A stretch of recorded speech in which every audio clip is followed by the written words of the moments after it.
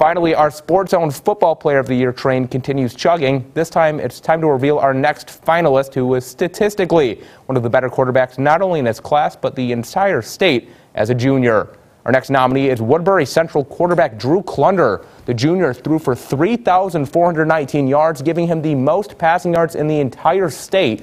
Kluender also was fourth in the state with passing touchdowns, registering 37 for the Wildcats. The Woodbury Central signal caller dominated the Class A charts, finishing atop the ranks in total touchdowns, passing yards, offensive yards, and completions for Woodbury Central, who ended the year with an 11-1 record, making it all the way to the Unidome. And I know I just listed a lot of topics he was number one in. I mean, that just shows how great the competition was, and it's super hard to only pick one guy. Right. I mean, for our player of the year, and you'll be able to find out tomorrow at 6 who that will be.